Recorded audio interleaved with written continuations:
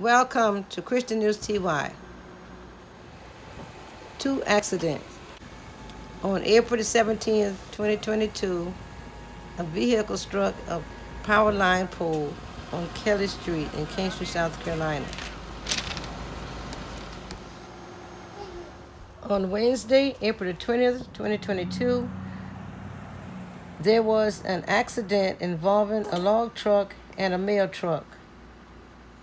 The driver of the log truck was turning off East Main Street onto Eastland Avenue. According to the driver, there was no vehicle on the right side of the truck in the outer lane before he made his turn.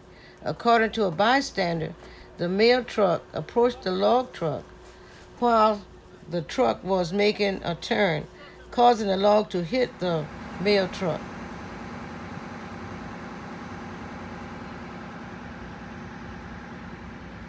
Welcome to Christian News TY. My name is Sandra Coates. Some representatives in the State House think differently from the Word of God. Some people believe 3 representatives on the House roll call vote list are ministers.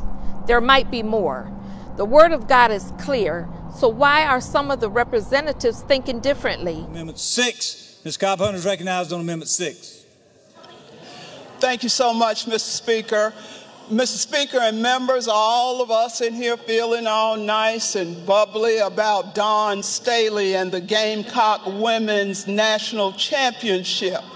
Has it dawned on any of you what passage of this legislation may well do to our chances of hosting regionals? For those of you who have short memories, because I know some of you think nothing happened until you got here, let me do a little refresher course for you and remind you that it was only up until a couple of years ago that South Carolina was in a position to host regional sporting events. Now, I understand that Coach Staley and her team will be here tomorrow.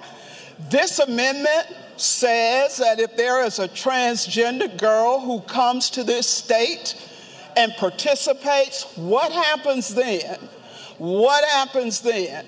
Mr. Speaker and members, what about Title IX? I want to repeat for you something that your current leader has described as your kind of politics. Bumper sticker politics. What I have reminded people of is you can watch the South Carolina legislature, the North Carolina, Georgia, and any other legislature controlled by Republicans, and you will see the same agenda. For some of us, it would be okay if these were original thoughts. They are not. It is coming from the RNC, from ALEC, and the Heritage Foundation.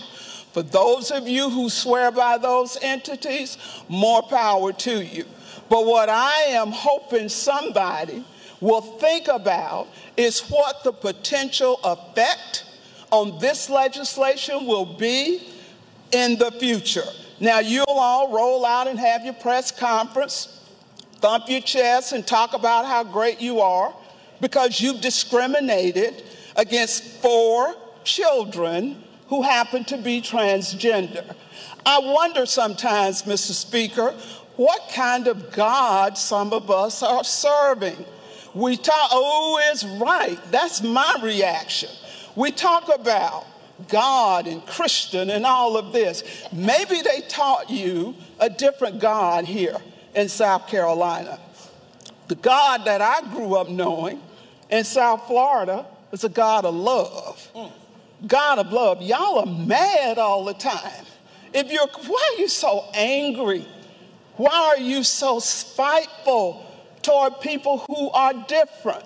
And I see some of y'all smiling. That's great. Ms. Carpenter, I'm sorry to interrupt. Your time on the thank you, amendment Mr. is Speaker. expired. I'll Yes, be ma'am. back. Ms. O'Remus is recognized. Ms. O'Remus is recognized. Speak against the amendment. Thank you, Mr. Speaker. Well, since we brought God into this, let's go there. God created a woman and a man. And the last time I checked, God does not make mistakes. I'm not saying that I am against anybody that identifies as a man or a woman. What I'm saying to you is, God doesn't make mistakes. I'm saying just stay in your lane. If you're a man, you are biologically stronger than me. No matter if you have hormone blockers or not, your vascular strength, your heart is larger, and that's always going to be the case. So we're not just talking about those 4 in the state. We are also talking about how it affects us now in a grown-up life. Some of you know that I play tennis, and we currently have a few transgenders that are playing in our tennis leagues as adults. We get out there as women, we get emasculated, we get all over the court, and no matter what we do, we're never going to be just as fast or just as strong. So it's not only in our colleges, it's reflecting later in life. So let's talk about the NCAA as well. We don't make laws for other states, people. We need to make the laws for South Carolina. So we're not worried about those coming in from other states. And let's talk about that championship from South Carolina. Did we have Kobe Bryant's out there with wigs on winning in that championship? No, we had women who were amazing, and we don't want to take that opportunity. We talk about race. Why would you want to take that opportunity away from those young black women who are rock stars and are amazing? Miss Trantham, she's coached and been a part of the basketball community for a long time. And she's been a part of that, seeing how those girls' lives are changed by building them up and bringing them through that. And if they had a man competing that's always going to be stronger and better than them, that's God talking right there, y'all. That's God. And He's telling you to think with your brains and quit taking those opportunities away from those women. And I mean, we're sitting here divided over this issue, and some are laughing and thinking it's humorous. It is not humorous. Why are we even thinking about this? If you have a little girl, you're going to look her in the eye and put her on the court, a basketball court with a man out there, or let's look at what's happened with the swimming. That guy was 462nd as a male swimmer. He comes into the women's league, and guess what? He's number 1. What is that? And then you got 2 other girls, the 2nd and 3rd should have been the true winners of the NCAA swimming. That is where we are, guys. What this particular amendment does, there is a section of this bill which lays out certain findings by the South Carolina General Assembly. And this amendment would include a very specific and particular finding of fact that is actually a very serious matter, is that the average life expectancy in America of a black trans woman in the United States is only 35 years. And we have our differing stances on the issue of transgender in sports, but if we're talking about findings of fact, and we're going to lay out findings of fact in the legislation itself, we need to include facts that let people know it's not okay to discriminate, and it's not okay to take hateful acts against trans individuals. By way of background, Dana Martin was 31 when she was killed in Montgomery, Alabama. Jazeline Ware was found dead in her apartment in Memphis, Tennessee. Ashanti Carmen was 27 when she was shot and killed in Prince George's County, Maryland, which is also in the 4th Circuit with us. Claire Legato was 21 when she was shot and killed in Cleveland, Ohio. Malaysia Booker was shot and killed in Dallas, Texas. She was 23 years old. Paris Cameron was one of 3 people who were shot and killed in an anti-LGBT hate crime in Detroit, Michigan. Shino Lindsay was 26 when she was found dead in Dallas, Texas. Chanel Skurlock was 23 when she was found fatally shot in Lumberton, North Carolina, which is also in the 4th Circuit with us. Zoe Spears was the same age when she was found lying in the street with signs of trauma in Fairmount Heights, Maryland, who's also in the 4th Circuit with us. Each of these women were black trans women. The average life expectancy being 35 years old should be very, very shocking. That just speaks to the level of trauma that these individuals have to endure, whether it be public criticism, whether it be hateful acts, whether it be murderous intent, and the overall stress of living life, trying to be yourself, where you're just not It's not that you're just not accepted. It's that you have to live with knowing you're not accepted, but you have to live with the overt acts taken by other people, including the overt acts taken, for instance, with this legislation here in the South Carolina General Assembly. Y'all know the average life expectancy of South Carolina citizens is much higher than 35. This would adopt that finding of fact in this legislation, and it sends a very strong signal to the trans community that we do understand that it's not just politics. And if you are watching and listening to this debate, you need to understand. Your time has expired. Mr. McKnight is recognized to speak against the amendment. Mr. McKnight. Thank you, Mr. Speaker. Good afternoon, colleagues. This issue is emotionally charged enough without us bringing in issues of race. This bill, or this amendment, doesn't address the core issue. This issue isn't about all the attended facts. This issue is specifically tailored sports, high school sports, interscholastic sports in South Carolina.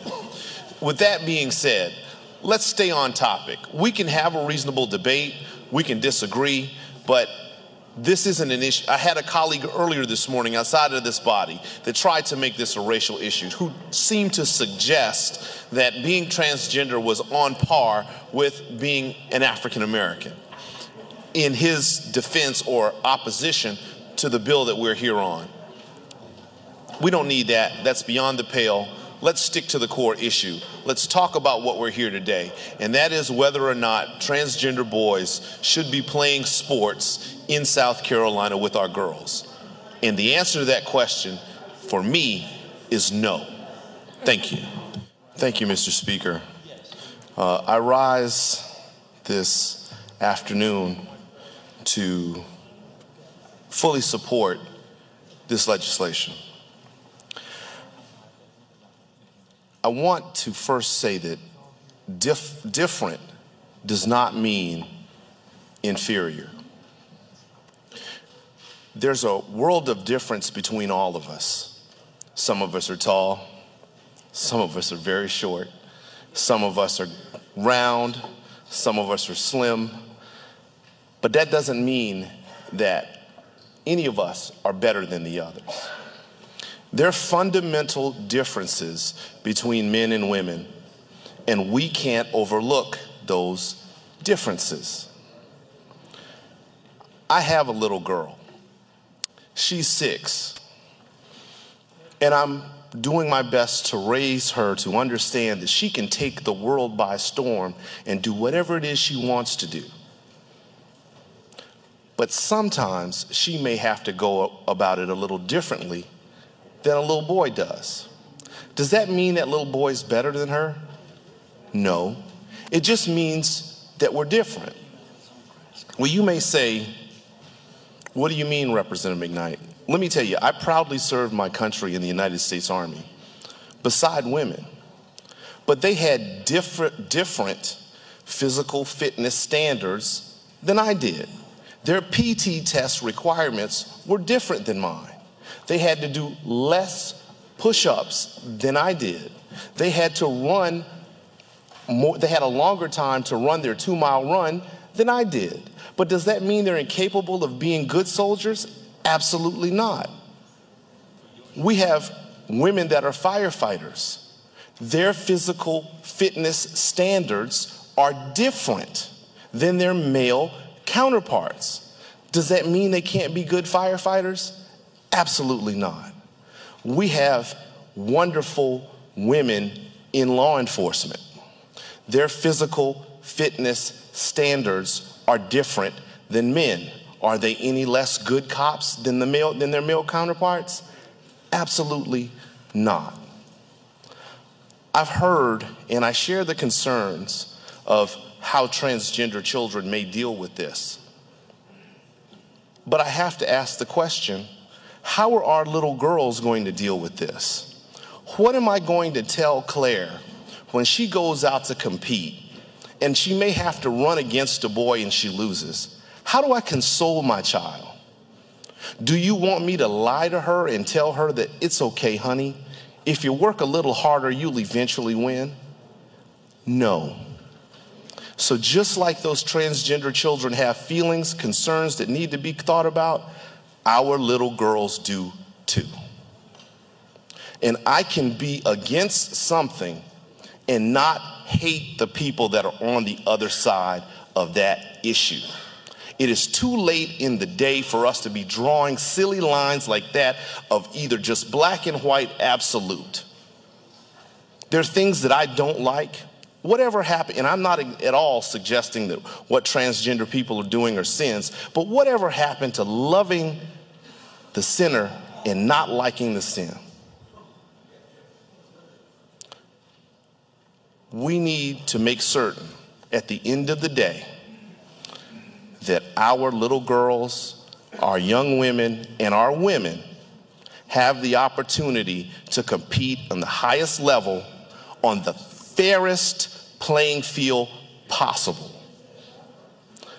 I don't need to tell you all that when I saw the image of the swim team, the dynamic, the visual dynamic that we saw, the one transgender woman that won, and all the remaining ladies that came in second and third place. Do you know why they came in second or third place?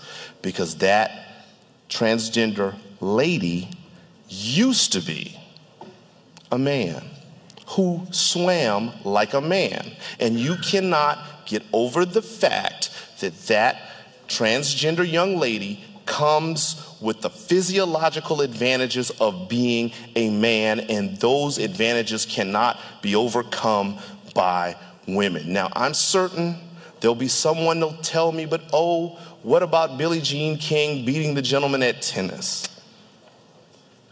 There are no absolutes in this world except Jesus Christ is Lord. There are exceptions to every rule except for that one. But I'm telling you now,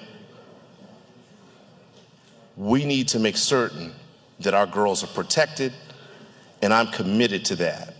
So let the chips fall where they may. I'll receive the air of people who'll send me nasty notes like they did before. But I sleep good at night, and you want to know why? Because in my heart, I believe I'm doing the right thing. Thank you, Mr. Speaker. Take a look at the House roll call list.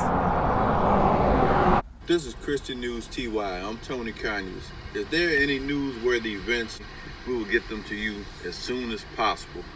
If not, you can follow us on Christian News TY Facebook. You can follow us on YouTube, and you can follow us on our website.